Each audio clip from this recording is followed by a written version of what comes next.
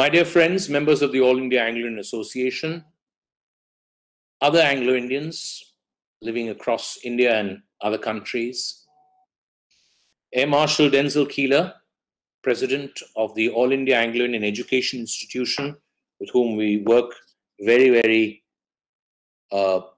closely with. I'm seeing my messages. Most of people are saying today.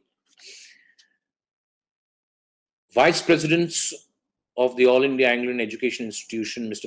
Anthem and Mr. David Hilton, members of the All India Anglo-Indian Education Institution, members of the governing body that I'm privileged to head, Dr. Oscar Nigley, Mr. Adrian De Cruz, Mr. Derek Fernandez, Mr. Warren Latouche, Dr. Philip Toker, Mr. Justin Clark, Mr. Eric De Rosario, Mr. Bernard Rodrigues, Mr. Eddie Jones, Mrs. Michelle Middleton, Mrs. Delphine Dubois, and the Honorary Treasurer, Mr. Glenn Galston, and the Honorary General Secretary, Mr. Rudolph Woodman. Senior citizens, a special message and to you are very enterprising youth, little children, and everybody who's still patiently watching. Often we hear people saying from the pulpit and other places that many people have lost Christ in Christmas. Over the years, I've been hearing it, not today only. That there's too much fanfare and fiesta and food and fun and party hopping and decorations, etc.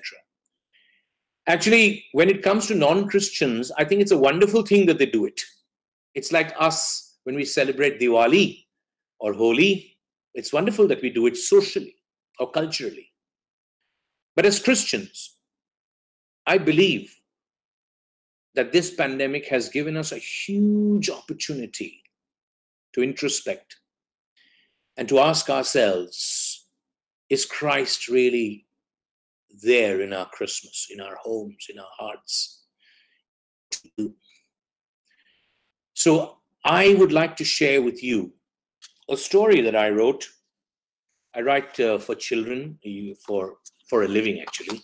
So I wrote this story maybe 25 years ago when I was doing a book, and it was appreciated and well received. And I write in the words of a teenager. So picture somebody who's about a young teens, maybe 14 or 15 years old. Yeah. And then I will come to speak a little about my message, which takes off from the story. It's called My Dream Christmas. What's happening? Why is the tree blue? Why is Santa wearing green? And why is Jim Reeves singing Red Christmas? What's wrong with this world? I was confused. I was scared. Why wasn't Christmas like it used to be? Tastefully decorated Christmas trees, green Christmas trees, Santa's patented red suit, and the traditional white Christmas ringing out by Bing Crosby. Nothing seemed right with this Christmas. The overweight man behind the counter at the confectionery smiled as he slipped a small Christmas cake to the undernourished boy playing carols on his mouth organ. And what's more, he didn't even charge the boy a penny. The lady next door had a kind word for Meera, the young girl who takes out the garbage. And what's more, she gave her 2 old dresses. My aunt visited her cousin's house for the first time in 7 years since her son got married. And wonder of wonders, she hugged her daughter-in-law for the first time.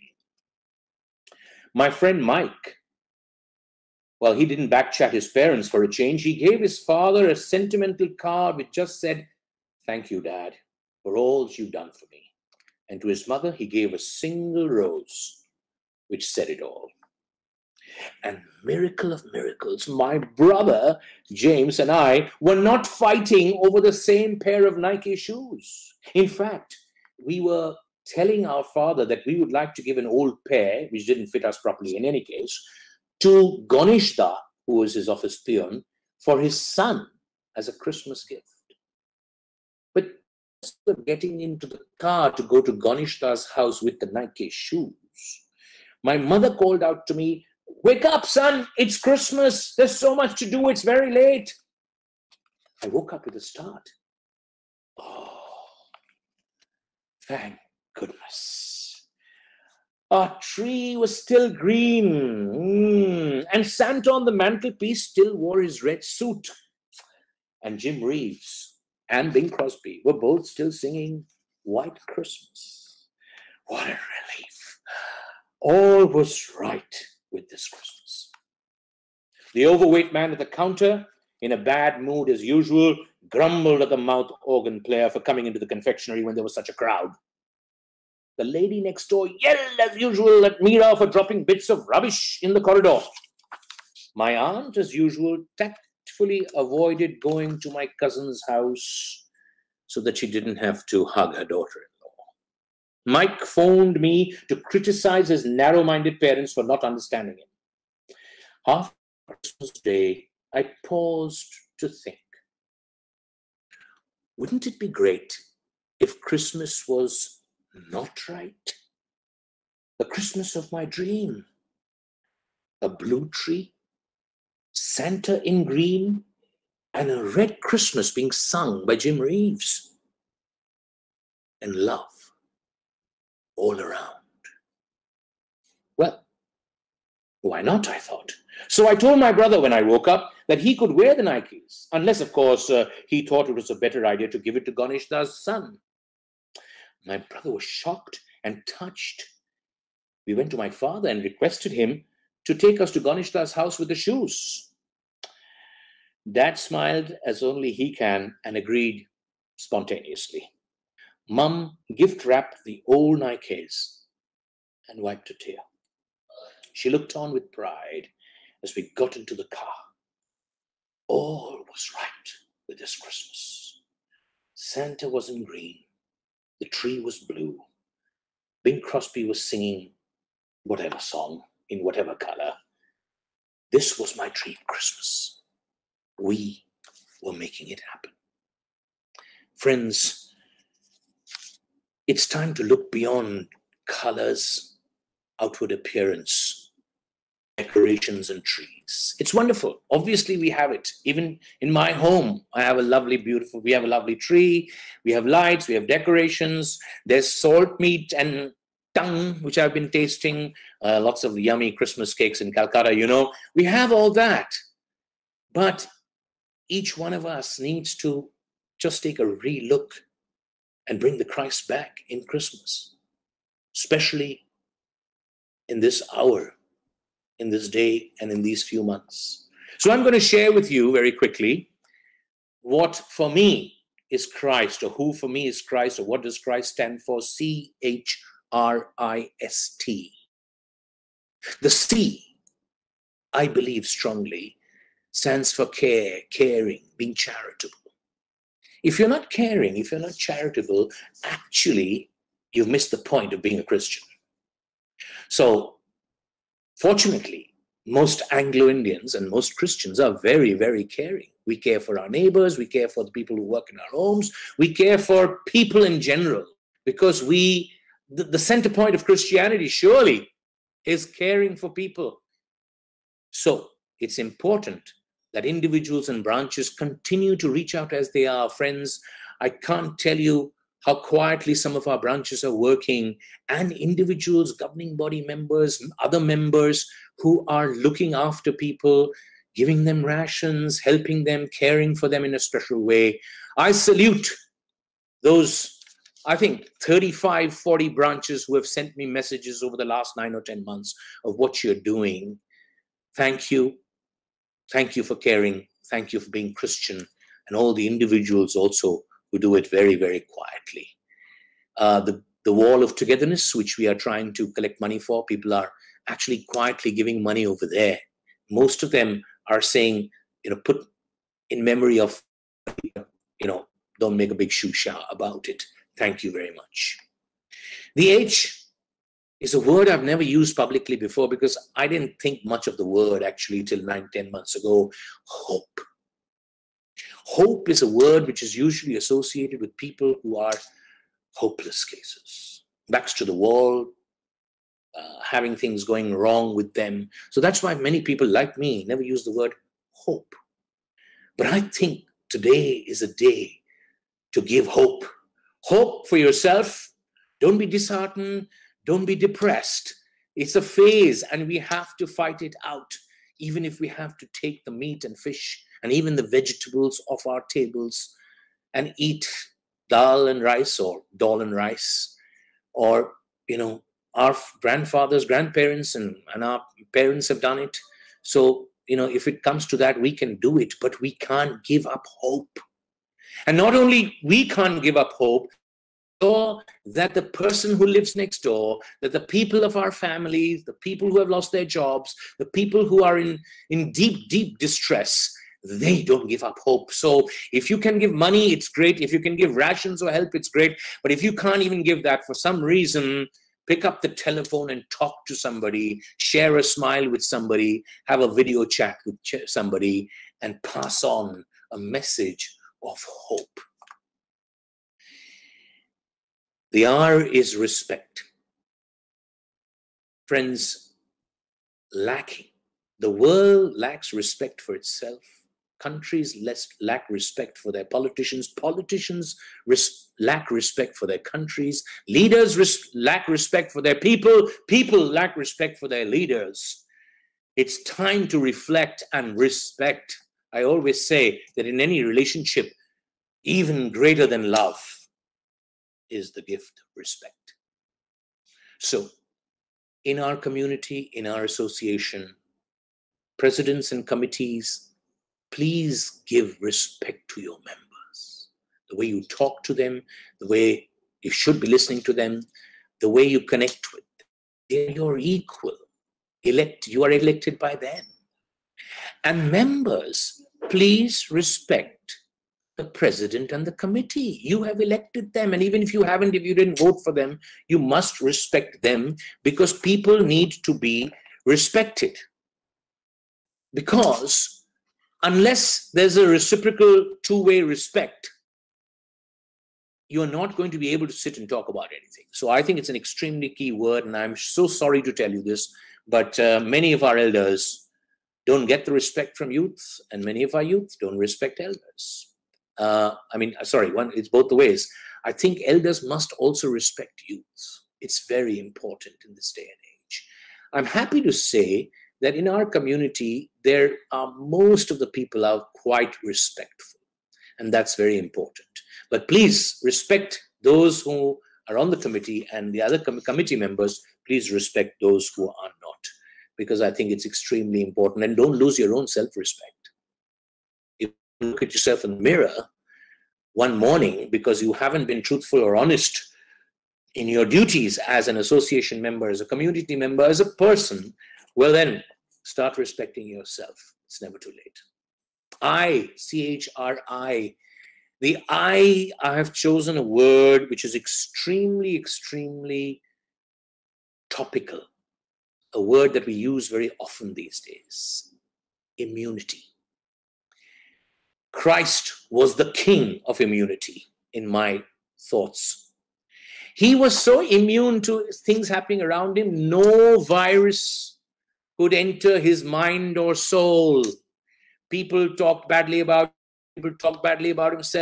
him. They tore him apart, but he was just immune, as if he wasn't even there. And he knew when not to be immune. So I think it's extremely important. There's a lot of gossip, or there's a lot of judging, whether it's about the president-in-chief or governing body members or committee members, or you're just your friends and your neighbors and family. We are over-judging people all the time and talking about the other, okay? But I'm suggesting to you, just be immune to as much as possible. Be calm, okay? Because I can tell you, another word for immunity is being thick-skinned. That's a good Anglo-Indian word. And I have developed, my skin is getting thicker and I'm becoming more and more immune, and that helps me stay. S for solidarity, a very important word. Jesus showed solidarity with the so-called fallen woman. Jesus showed solidarity with people who were written off. Jesus showed solidarity with the Roman soldier. Jesus showed solidarity even with the two fellows who were being crucified on his right and on his left. He showed solidarity all the way. Let's show solidarity. Everybody's not crazy enough to want to become the president-in-chief or a president or a committee member to give so much time. But that's fine. If you don't want to give the time, that's fine. But you don't want to give the time, or you can't give the time, or you're busy, or you have a job which you can't get away from, that's fine. But show solidarity with people who are doing. Show solidarity, the solidarity of support, the solidarity in words, the solidarity in a smile, the solidarity with a pat on your back, the solidarity with a message saying, well done, the solidarity of silence, if nothing else. The solidarity of silence also. But if you're not doing anything, or you're not going out of the way, and you're just criticizing, you're not showing solidarity. I think it's extremely important for us to show solidarity. Solidarity with the person who does not have room. Don't bang the door of your inn in his face when he is going around looking for a place for his newborn baby to be born with his pregnant wife. Show solidarity. It's time, friends, to show solidarity in a big way to each other, because I believe it's desperately needed today. And it's needed particularly, I believe, with people who are fallen. When I say fallen, I don't mean physical meaning of fallen. Fallen meaning people who have lost their jobs. People who have fallen in wealth. People who have fallen in with friends. Friends have disappeared. People who have fallen in families have disappeared. People who have fallen in confidence. It's time to show solidarity. And friends, both solidarity and respect from the Christian community and the Anglo-Indian community. No offense to all our friends who are watching from other communities, but I think we are a silent, small, shining example where we show solidarity and respect to people. We should, and we do, to people of all genders. There are no days a month when our girls and women cannot enter the kitchen or sleep on the bed. They are equal to men, if not more. I mean, unequal, because we know our mothers and wives and daughters have the upper hand often. There is no other community which shows as much solidarity and respect to people of other castes and communities, because we don't have any caste. We don't have any caste system. Just because your name is O'Brien or Hofland or Hayden doesn't make you a particular caste. We're all equal. And nobody is untouchable for us. Nobody. We can drink water or anything that anybody serves us. We don't have to worry about his caste. I'll tell you a quick little story. My mind goes back to, we, three boys with my mom and dad, we used to live in a Bengali area. All Bengalis, no Christians, no Anglo-Indians, only us. And I used to wonder, and I used to ask my mother, why we didn't have two doors and all the other homes over there had a outside door, and we didn't. My mother explained to me that it was my great-grandmother Christian who built it, and all the others were not built by her. The separate door was for the Jamadar, called in those days, the sweeper, who often belonged to a low caste or so-called untouchable caste, for him to enter quickly, clean the bathroom or toilet or the dirty areas and go away, not enter through the house. Babu Lal, who was the person who cleaned everything, actually he was physically cleaner than all of us put together, but he would just walk in. We allowed him, and he couldn't handle it, but we told him, you must do it. And we used to often call him when our wasn't there, he would come and clean and wash. And I can remember many occasions on which I asked him to serve me water, and there was no problem, and I'm sure you do the same. So solidarity and respect with all people, everybody. is an equal in God's eyes, and all Christians believe that, and we continue to do so. And finally, T for tenacity. The tenacity of Christ is unparalleled. The physical tenacity of a man beaten, bruised, whipped, and spat on, bleeding and hurt and barely breathing, to climb up with that heavy cross and fall once and fall twice and fall 3 times, and remember then to ask the women how they were and their children, weep for your children. The tenacity, the physical tenacity of fasting, the mental tenacity of just not being bothered about the negative elements around him. Friends, it's time to strengthen our minds and bodies with that sort of tenacity. The tenacity to fight for a good job. When I say fight back, I don't mean go to your employers and fight back. You know what I mean. The tenacity to find a way of earning money, self-employment, the tenacity to try and get yourself and buy yourself and things that you want, but the tenacity to get a job, the tenacity to look after your family, the tenacity to keep striving. That's my message to you today. C, let's be caring, continue to be caring. H, let's give hope to ourselves and our future. Everything will be all right finally. Hope, bring hope to others. Respect yourself and others. Immunity, be immune to people's judgments, be immune to people showing you disrespect, be immune to negativity. And brace yourself for a brighter future by deciding for yourself with your friends and family how you'll move forward. Solidarity with the people around you, your leaders, your friends, and if you can't help them, or if you can't assist them, or if you can't be a part of it, at least show solidarity in silence or with a smile. And tenacity, physical strength and stamina, mental strength and stamina to show tenacity. Well, it's a little longer because I said since we've started, we don't have to worry about time now. But that's my message to you this Christmas. Please, ladies and gentlemen, my dear friends, let us use these 9 or 10 months, look back on it as we wait for the vaccine. It will come. We will have it.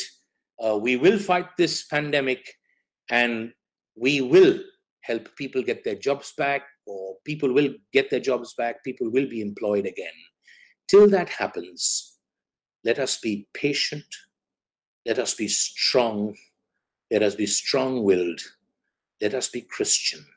Let us be Christ-like. Thank you for your love and support to Denise family. Thank you all very, very much for your wishes.